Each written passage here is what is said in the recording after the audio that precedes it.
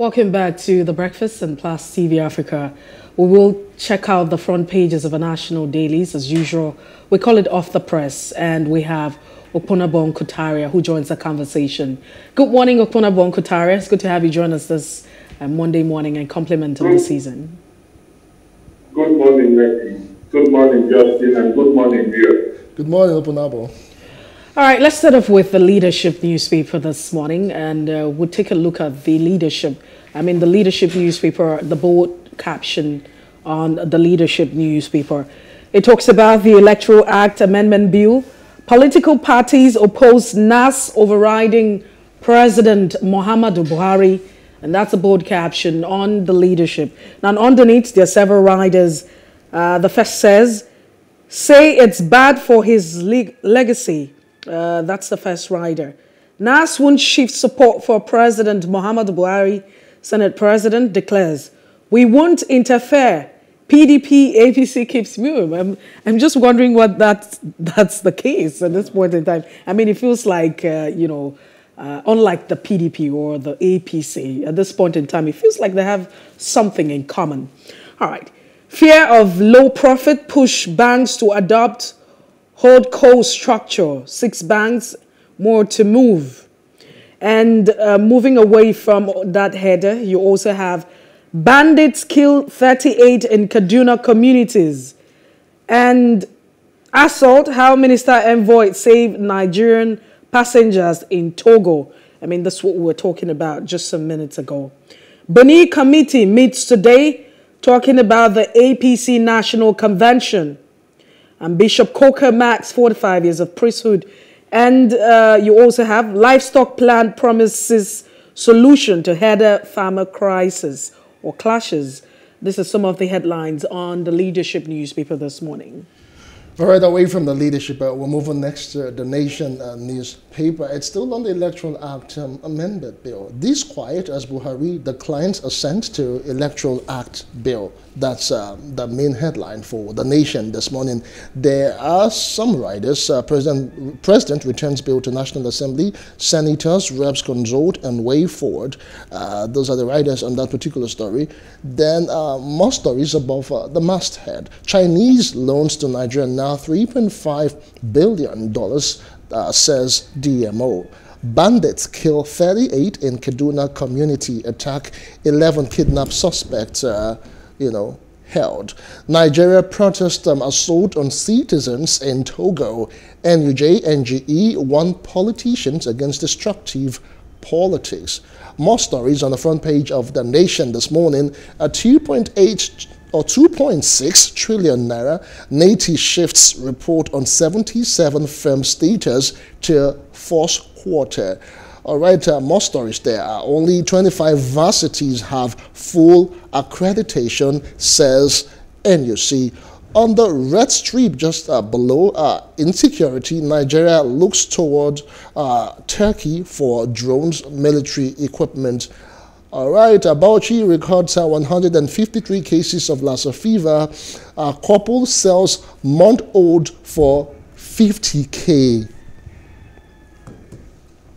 All right, let's move away from the Nation now and check out the Daily Independent newspaper.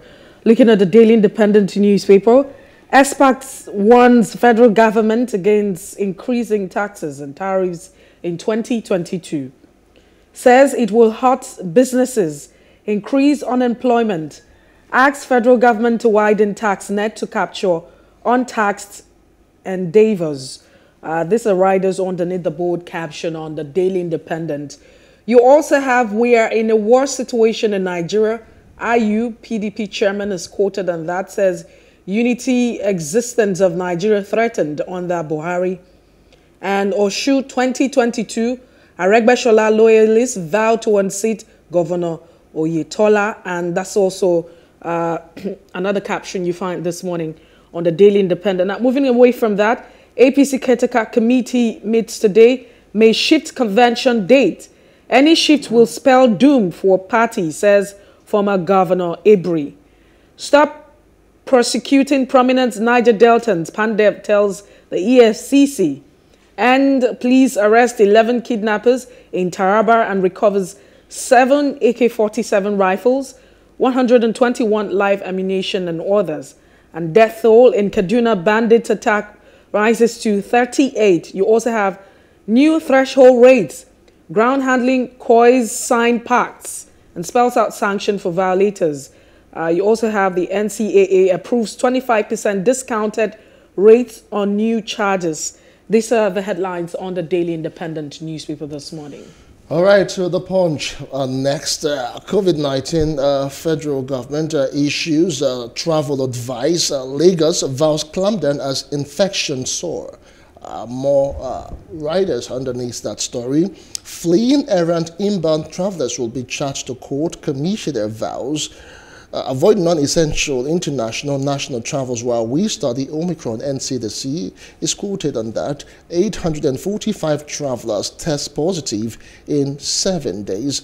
Kano plans to vaccinate 15 million residents. And there's a beautiful pictorial there of, Christmas Santa Claus. And just to show you or remind Nigerians that it is actually the Yuletide, and there's a whole lot of joy and around right now.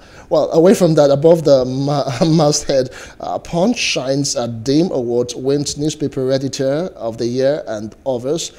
More stories just below the pictorial there. Detained female soldier will be penalized for accepting corporate proposal. That's the army. Federal government releases 1 billion naira grant to 4 states for pilot ranching. 12 killed, scores injured in Bauchi. Lagos-Ibadan Expressway crashes.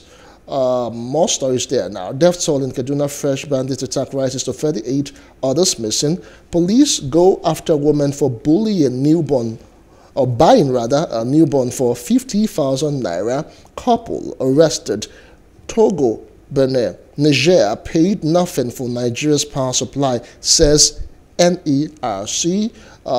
Just beside the masthead, federal government evacuates Nigerian passengers assaulted by Togolese officials, begins probe. Reps summon Aregbesola NIS boss over foreign missions visa, passport contract. Those are the stories you can find on the Punch newspaper this Monday morning. All right, let's have Opunabo Inko-Tariah join the conversation. Once again, it's good to have you join us, Opunabo Inko-Tariah. Thank you. And Thank you. All right, let's start off with the leadership newspaper this morning. The Electoral Act Amendment Bill. First of all, the period for assent or withholding assent as granted by the Constitution has elapsed, and some persons are calling that the National Assembly... What you have is point, not leadership. What you have on your screen is point. Okay, I'm sure that that would be sorted out. Now, some quarters are asking that it should be, they should override. The NASS should go ahead and override President Muhammad Buhari. What are your thoughts on this? Oh, yes, it is within the powers, within the powers of the National Assembly to override if the President refuses to assent to a deal that is of national interest. And if the National Assembly decides to invoke that power, there is nothing wrong, especially in situations like this. And I would also enjoin the National Assembly to invoke its power in order to correct the impression that it is a rubber stamp assembly. A lot of us are not surprised that Mr. President did not assent to the bill. I had my doubts when he now referred the bill to INEC. That is a departure. That first and foremost is an anomaly. It's not necessary. INEC will always execute once it is a law. INEC had also said that in 2018-2019, when Mr. President declined access and that bill on the premise, ostensibly on the premise that it was quite close to the election. Even when INEC lucidly stated that it can go ahead with the amendment once if Mr. President assents to it as at that time, assented to it as at that time. So, and this time around now, to me it's a strategy. It's like a Fabian policy. It now went to INEC. INEC did not waste any time. There was no procrastination on the part of INEC. It immediately made its recommendation to the presidency, and that was the end of it. So that will tell you that ab initio, Mr. President was not willing to assent to it. There are contesting and contending issues. And I think Mr. President is caught between two loyalties. He's torn between two loyalties. Those that are saying, the governors, most of the governors that are saying don't assent, and some loyalists that are saying, you promise to leave your name in gold by the fluxion of time, May 29, 2023, when you will be exiting. That was your promise. So assent to it. So it's obvious that he's caught torn between two loyalties. And what he does is the best thing he did, probably acting in reliance upon the advice of a trusted person, like Malami, the Honorable Attorney General, who also criticized the amendment that is expressed in the party. Yes, the issue of the direct primaries of the party. Malami condemned it. He said it was unnecessary and few other things. So probably he's acting in reliance upon Malami's own view. And that was why he declined assent. But a lot of us are not surprised when you consider the bilateralness. I mean, it was not so difficult. What excuse are you going to give? And that is why a lot of people are saying that contentious direct primaries clause wasn't started. So which means the whole thing was contrived, I believe, to ensure that there was some sort of controversy that will prevent Mr. President assenting to the bill. You know, there are all kinds of theories playing up now. But whatever they are, he is the President of the Federal Republic of Nigeria. So the ball stops at his table. So what we expected was Mr. President to assent to that bill in order to ensure credibility in our election and in order to restore sanity in our society. Because part of the problems we are having, part of the crisis we have in this country is as a result of loss of confidence in our society. And that loss of confidence is because every 4 years we throw up people that are not leaders, but people that we have foisted on us. And so they are not in office in our own image. They go there, do whatever they want to do. Even still, you can imagine when we talk of the COVID-19 palliative, when the people were out there, you can imagine a senator having all the palliatives in his own house. If that senator was actually elected by his constituents, I don't think he would have done that. Because he would have known too well that he would go back to the constituents. But the constituents were immaterial. So he had them waiting for his birthday to bring them out. And he bought those palliatives for the people. And how ridiculous is this? So that would have sanitized the whole system. That would have, to a very large extent, also reduced the crisis that has assumed apocalyptic dimensions in the country. So that is what we are saying. Mr. President has refused. But I'm not surprised. This is one government, when weighed in the balance of history, shall be found wanting in practically all ramifications. So a lot of us are not worried. What we want now, but isn't it shocking? Opunabo Inko-Tariah. It rests on the shoulders of the National Assembly to now leave their name in gold by overriding the president, invoking their powers, overriding, and let it become a law. So isn't it shocking that the PDP and the APC seem to be very quiet? I mean, that's unusual of this political party. So what do you think could be the issue here? I am not surprised that the PDP and the APC are quiet. What's the difference between PDP? What's the difference between APC? Both PDP members were APC members, we are PDP members. In fact, most of them in positions of authority were PDP members. So what's the difference between APC and PDP? There is no difference. How did they all get into power? Through the same fraudulent process. So what we expect them to do? To protect their own interests. So I am not surprised whatsoever.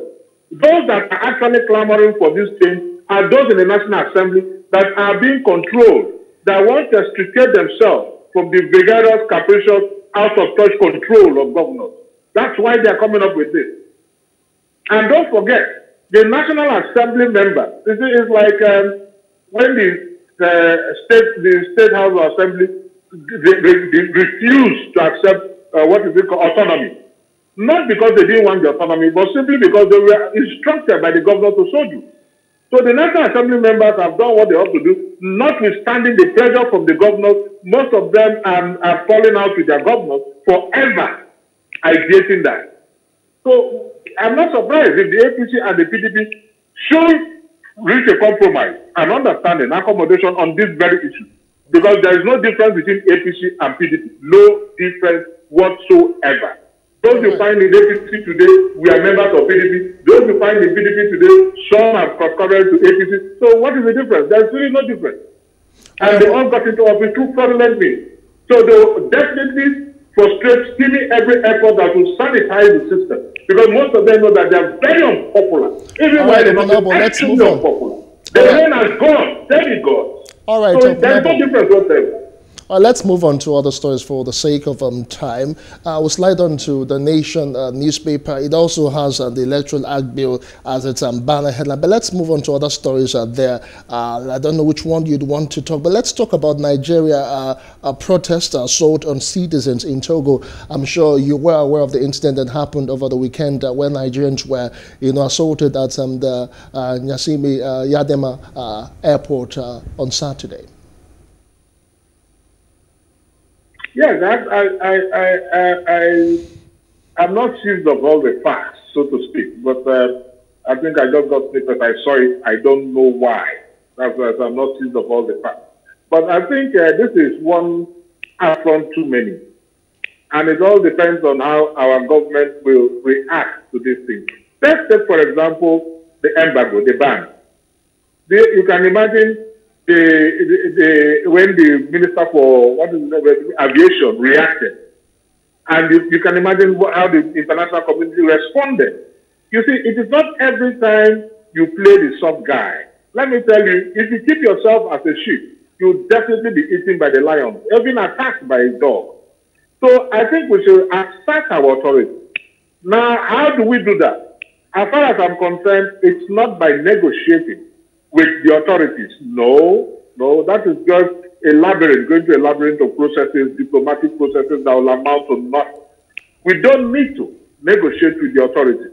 What we need to do, I know a lot of people that will listen to me now will not agree with me.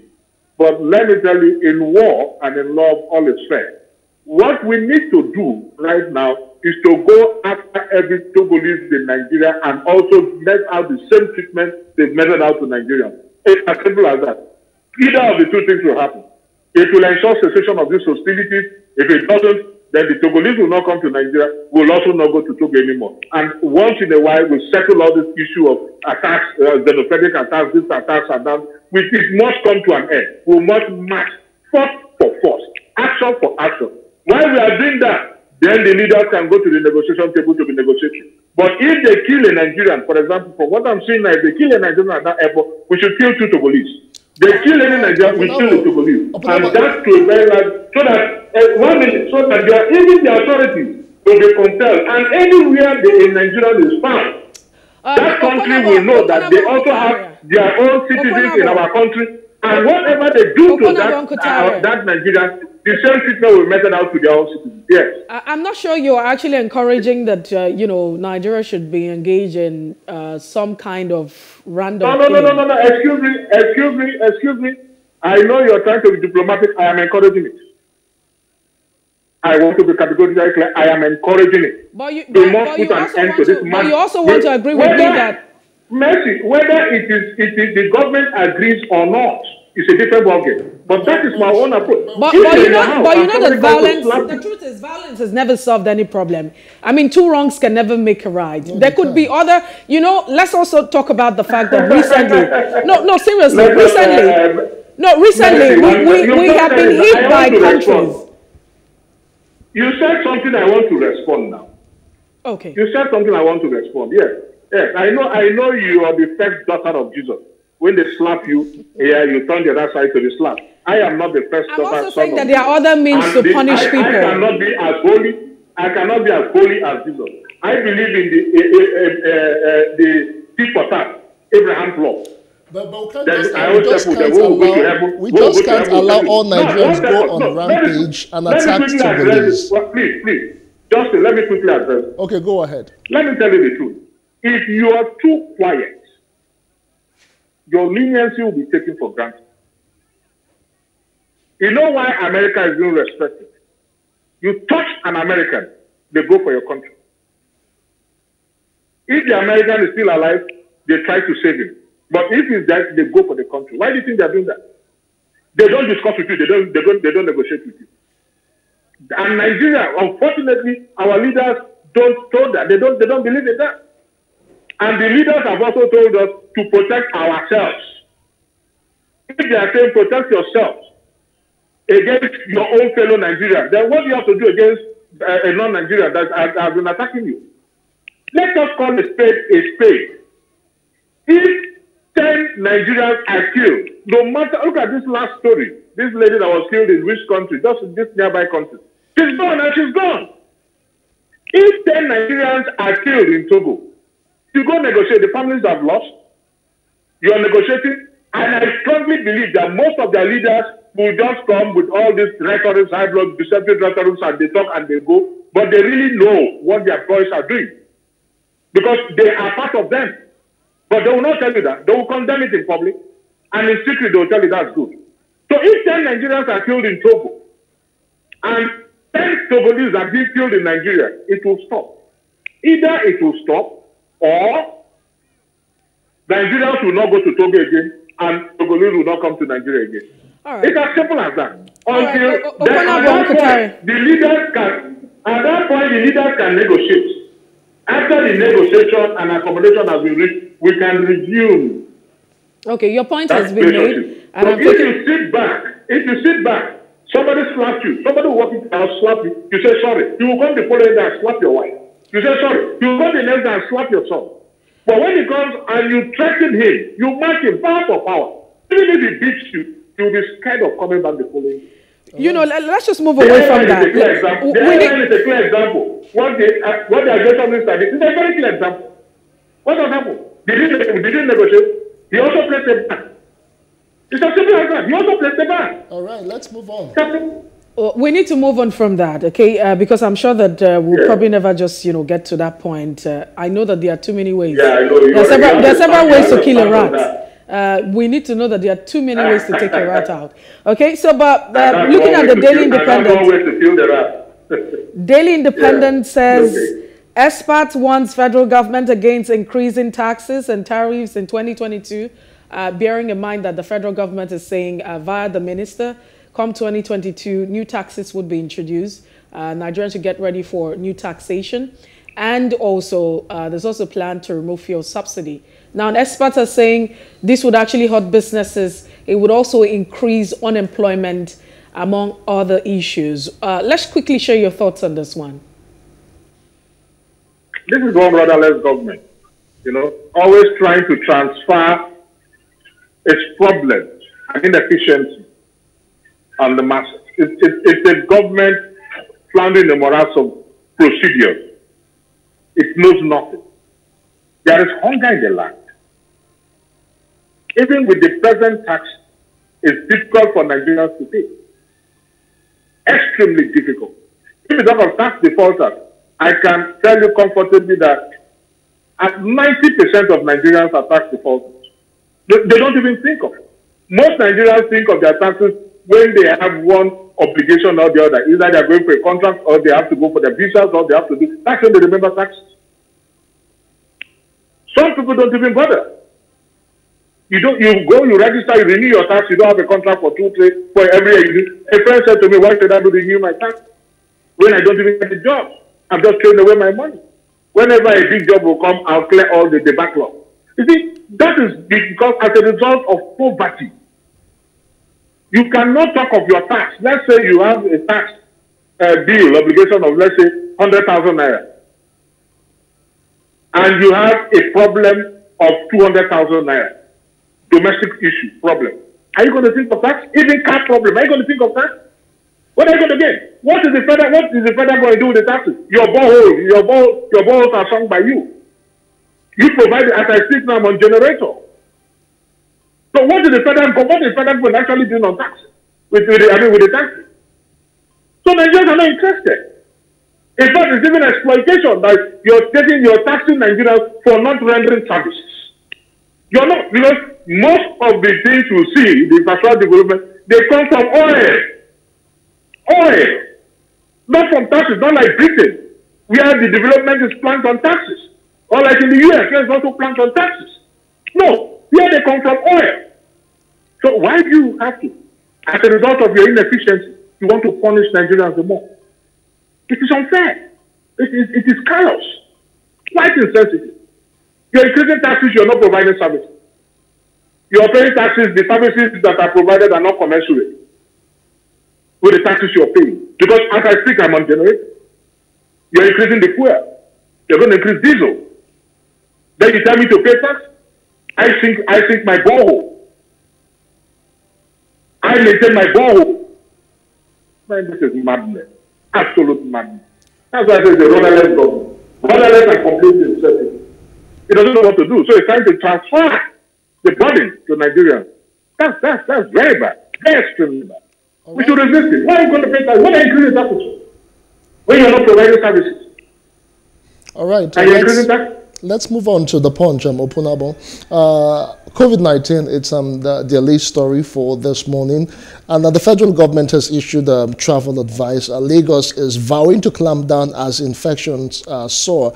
They said some riders here fleeing errant inbound travelers will be charged to court. Commissioner vows. Sorry, fleeing what? Okay, fleeing errant inbound travelers will be charged to court. That's according to the health commissioner here in Lagos. They said we should avoid non-essential international, national travels while we study Omicron, NCDC is saying. But the main thing here is that they are clamping down as infections continue to rise here in Lagos. What are your thoughts? Oh, yes. There is a surge, no doubt about that. And when you say clamp down, I mean, it's definitely nothing new. It's just going to be maybe a lockdown. And in addition to a lockdown, enforcement of the COVID-19 rules and regulations, you wear your face mask. Maybe this time around, they're going to make it mandatory. The vaccination will be made mandatory. So probably before you access any public building without proof of being vaccinated, you'll be denied access. I mean, that's clearly what they are going to do when they say they're going to lock down. You're not going to be allowed to banalize the COVID-19 rules and regulations anymore, and the government will put down heavily on whoever transgresses those rules. Principally, that's what they're going to do. I mean, they're not going to go to your house to carry you and flog you. They're not going to come to your house to do whatever. They're not going to come to your office. But if it's a public place, of course, they have a right. If you're going to the club, if you're going to organize a party, you seek the imprimatur of the state. You must get the imprimatur of the state, where you're going to spell out the number of people that are going to be attendees and participating and so on. I think probably this is what they're saying. Just strict enforcement of the rules, and transgressors are definitely going to be dealt with. I mean, you cannot break any rule with impunity. They have been offenders to get their justice out, so to speak. I think basically that's what they are saying, and which is okay. Which is okay. I don't have a problem with that. I don't have a problem with a ban on travel, because that is not the panacea to it. A ban on travel, like I said on Monday last week on this very station, I said what we need is to ensure that we enforce the rules. You create awareness, that is one, and NOAA is dead. National Orientation Agency is just dead. I don't know what National Orientation is doing, but anyway, let the state government and the federal government continue their awareness campaign, and also ensure that they enforce the rules. This is as simple as that. Like my sister Mercy was saying, what of those who believe that the COVID-19 doesn't exist? And I said, well, it's up to them. If you want to believe in your home and die in your home. But there has to be an awareness. If you're living in your house, you must comply. If you don't want to comply, remain in your home and die in your home. As simple as that. That is akin to committing suicide. It's as simple as that. So I think basically, that's what the government meant by they are going to clamp down on. I think if they clamp down the youth, clamp down as the infection soars. Yeah. All right, let's quickly check out the Daily Independent as we coast it down. Stop persecuting prominent Niger Deltans. Pandef is saying that to the EFCC.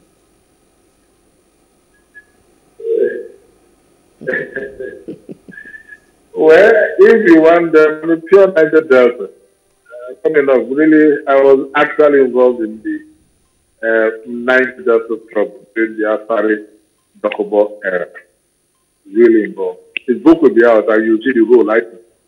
Having said that, well, I don't want to be sentimental.